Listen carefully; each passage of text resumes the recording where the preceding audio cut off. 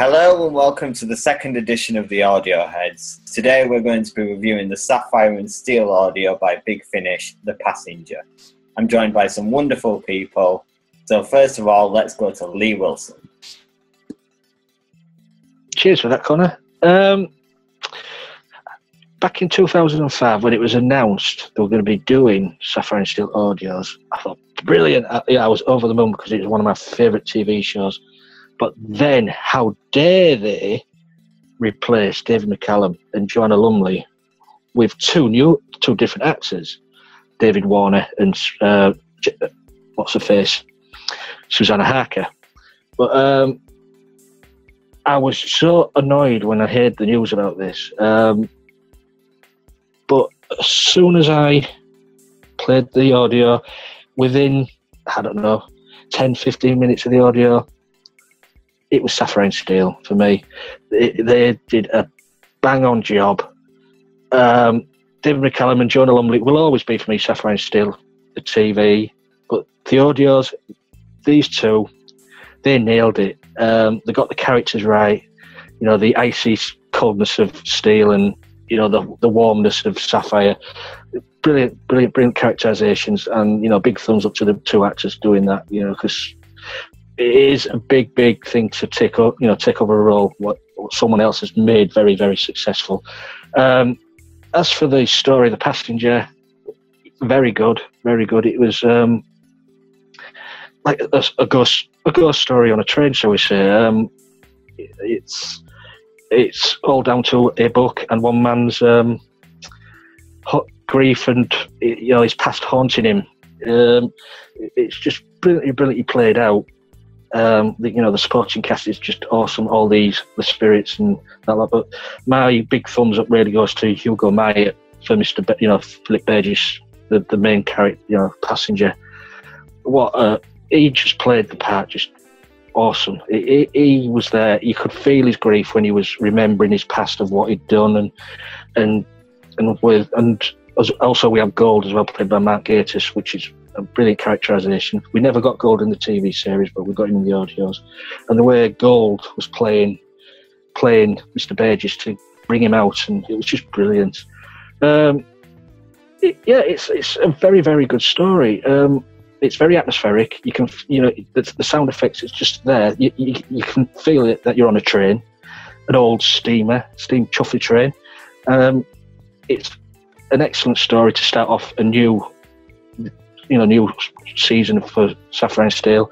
And for me, I'm not going to score it as high because I know further along the line there are better stories. So for me, this does get a 7.5.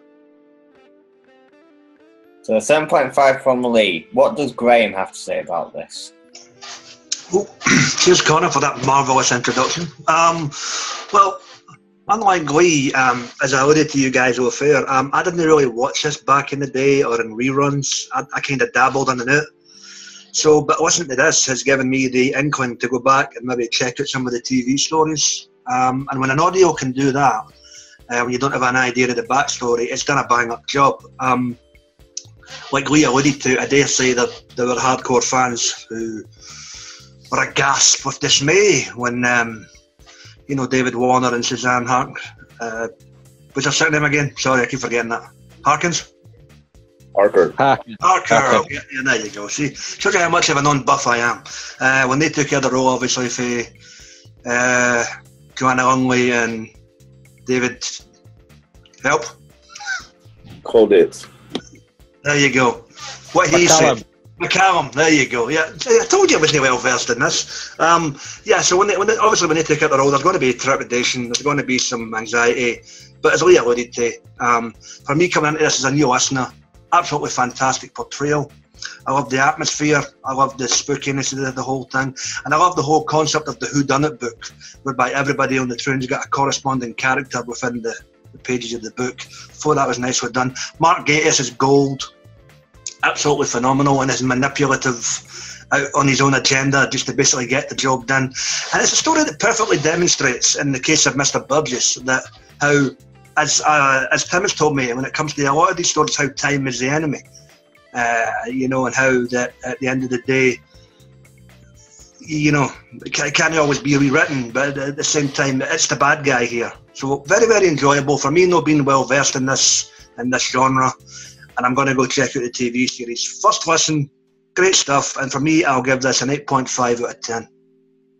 So an impressive 8.5 from Graham. All the way to Texas now. What does Texas Tim have to say about this? Well, I'd agree with both of these gentlemen, except that I wasn't aware. I came to these after the fact. I'd already seen the TV series back in the 90s whenever I got the VHSs of them from the UK.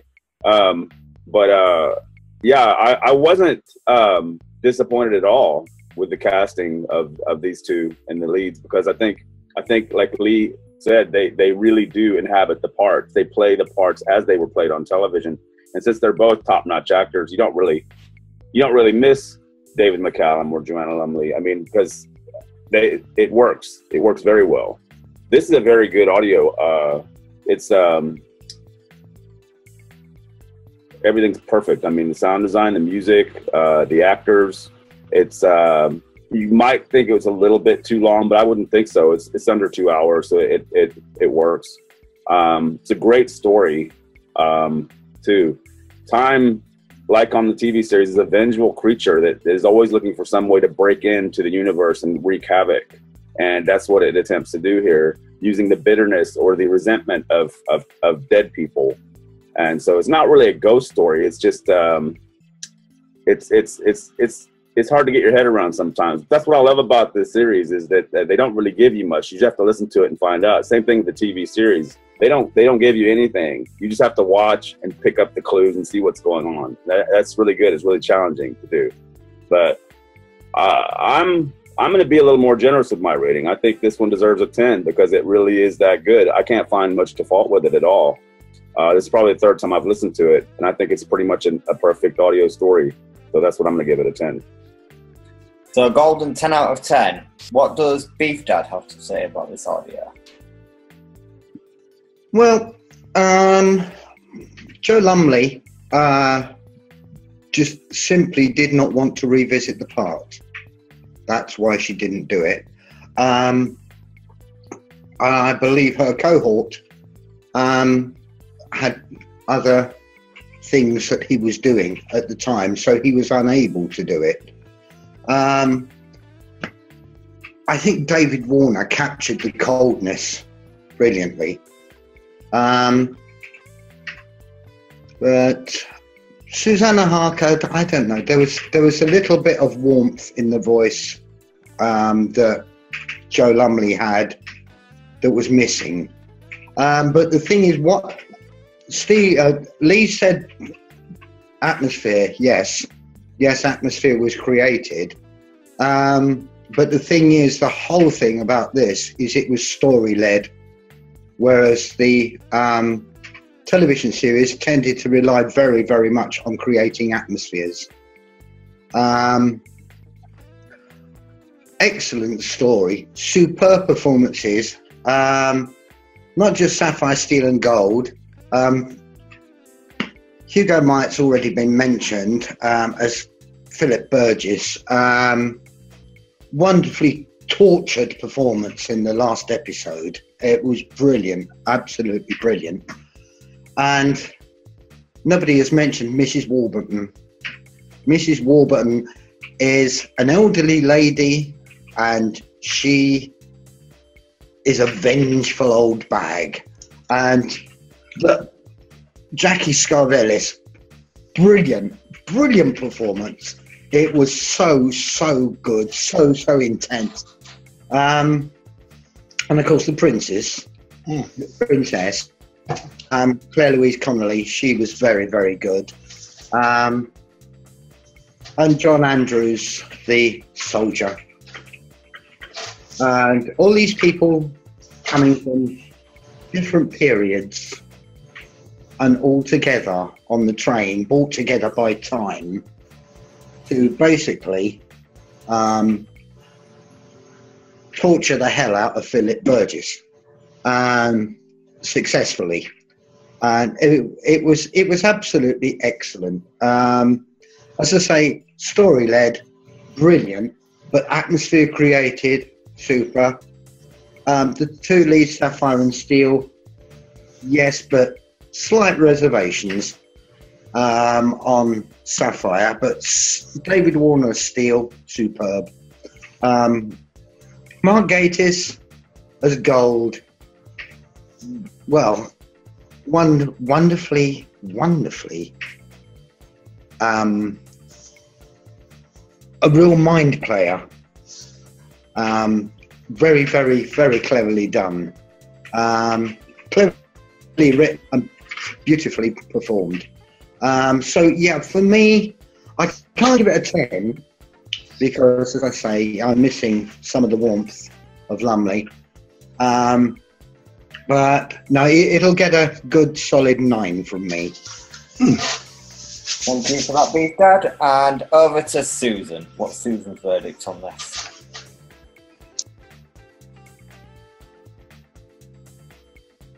I was thrown. It was like when I first started watching and listening to Sapphire and Steel. I didn't know what to think. I didn't have the insight that time was the enemy. I just thought that everything was after you. Like every single thing could have been, the enemy, the antagonist in the story. That train seemed to be an antagonist when the episode first started. There were different cars from different periods. There were different people in different cars from different periods. The people would, where they were in the cars seemed to have something to do with like what was going on. And yes, it ended up being that it was about torturing the soldier. And so like Burgess really he really brought that forth. And then there was the I never expected a Gold in this. I was like, what? Who's this Gold guy? And like then I was like, I had to re-listen to the very beginning of it where I'm sorry, I didn't have to listen to the very beginning again. When the next episode came up, that beginning portion explained that there were heavier elements, and that the middle elements were the ones that were dispatched, and so Sapphire and Steel had been dispatched, and so that was interesting, like the deployment of someone else out of this strange elemental group of super beings, and so that was interesting. And then there was the fact that I love trains, and the fact that this whole thing was back and forth in different cars on a train instead of just in one car or just in one each person staying to their own zone in the train. It was interesting. It was really cool.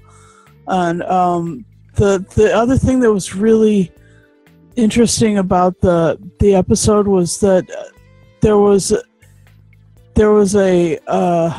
an innocence when Princess was introduced, but then there was all this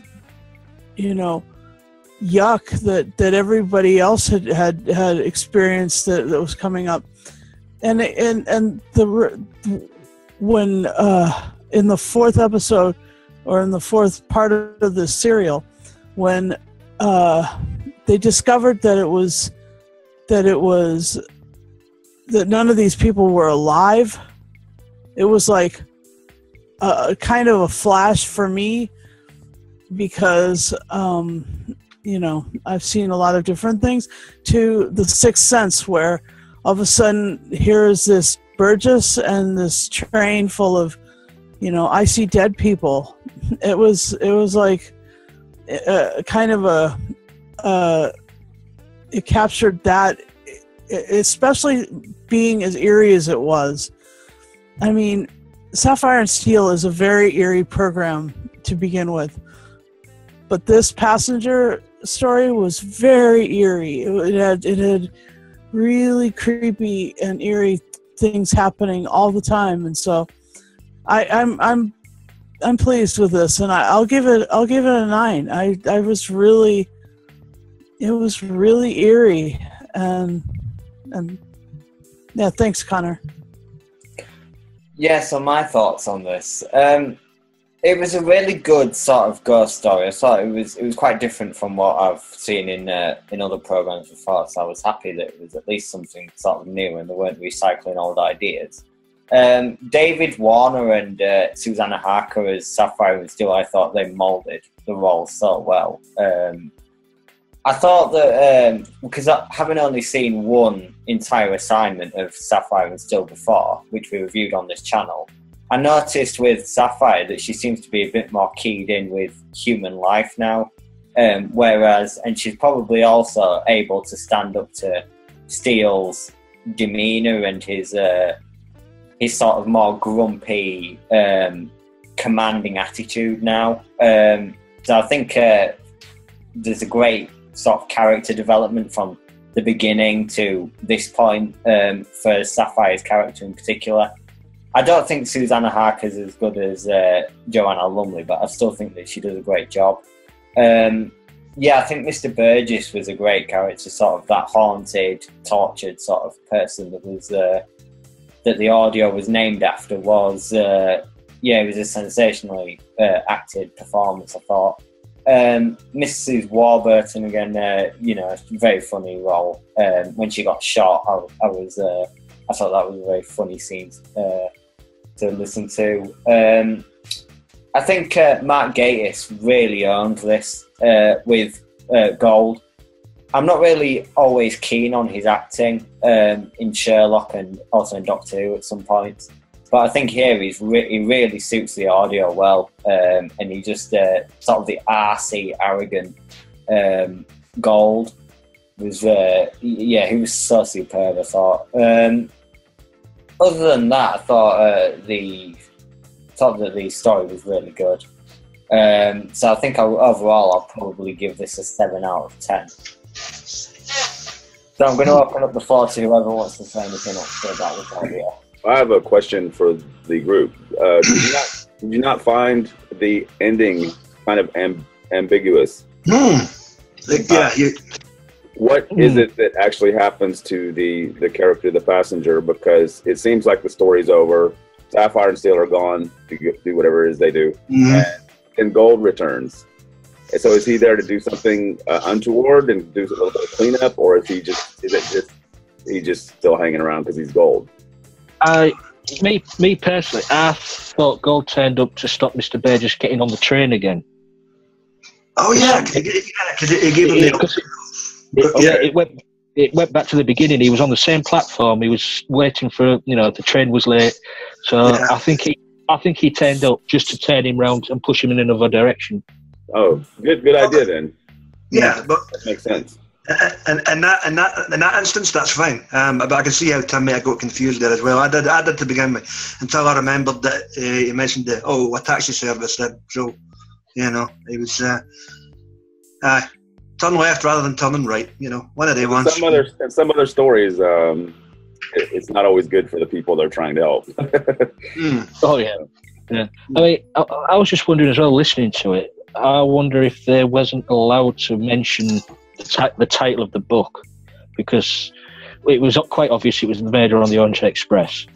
But they never mentioned it once, so I don't know whether the Agatha Christie estate wouldn't allow them to use the title. I don't know. But I think the title's irrelevant, though, isn't it? Because the book keeps changing anyway. They infer that that's what it is, but I mean, the book, part of the story is that the book keeps changing once our characters get involved in it. So it's. I did like that idea of the characters in this story were playing the characters on Murder of the Orient Express. Yeah.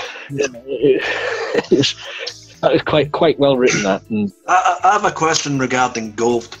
The bit when they get done in by the so-called conductor, which nobody sees, and then she's going to turn back to page 1 to basically begin the rejuvenation process so he can get out the book. I was a wee bit confused by that segment. Did anybody else get that, or was it just a case of...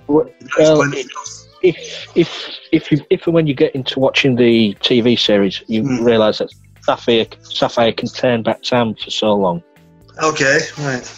You can turn back time, so that's what she went back to page 1. No, that much ago. I just didn't quite get how that enabled him to escape the book. Yeah, because he was free before page 1.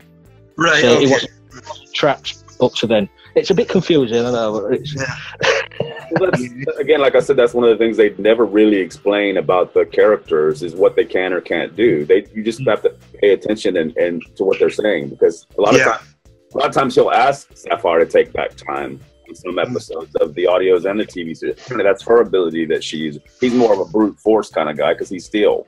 I love the way he goes to that cabin where all those people are starting to change, and he just breaks his way in because they've got him locked out, because that's what steel can do. And also, as well, as Susan said, Susan thought this one was eerie.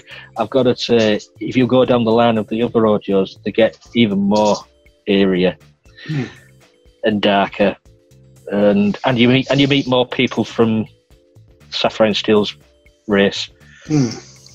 Yes, Silver. Silver comes. Not to potentially spoil anything, but I've done a wee bit of digging with regards to future audios.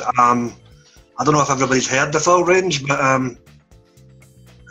what's the deal with the one where there's a couple of Aussies putting them for one story? Oh yeah. They remember there's a story where they're replaced by a couple of loud Australians. Yes, yeah. Well, that was season 3, the first one. Yeah, three. Yeah, season 3. They couldn't get Warner and Fimmy in for recording that day, so they just said, bugger it, we got a couple of Aussies in for one story. Well, apparently season 2 was supposed to have been the last, and they ended it. But they've had to sort of think up an idea of how to bring them back because it was so popular. They did one more season, and because the last story in season 2 was supposed to be the final ones, and it sort of ended. All right, well, that's fine. I'll get to those. Yeah. Just clarifying that. But yeah, if you continue with the range, you'll get Lisa Bowerman as Ruby. She turns up a few times. And you'll also get what is his name? That plays Silver? David Collins. David Collins. Yes, he's the only actor they got in from the TV series, I believe, to reprise his role. He was Silver on TV, was he? Okay. Yeah. Very good. It's a shame they didn't get Led then. Yes, but I love Led. Yeah, Val Pringle died in 1999. Yeah, that's a shame. Shame, yeah. Brilliant voice, that man. Anyone else? Just to basically touch upon David Warner again as Steel, when poor Mr. Burgess is going through his hysteria. It's a case of, look, I don't hear that sassy confused. I said, shut it, concentrate and listen to my voice. I just thought that would, answer the question, Mr. Burgess. You're like, wow, what? It's a language, You've got to admit, David Warner is a damn good actor, and he's been around for a hell of a long time. Yeah. And he has been in some very, very cult classic movies. Thumbs up to Mr. Warner. And yes, head went roll unlike the Omen. I mean, he's actually older than me. Well, there you go. That can't be right. Get your calculator out. Yeah. He's let's see. He's born in 1941. 74, I believe. 74. Oh yeah, that would make him 74. Yeah. No, 75. Well, somebody's not his birthday this year yet. Yeah. 75th birthday this year. Yeah. Wow, what can you do? I don't know what.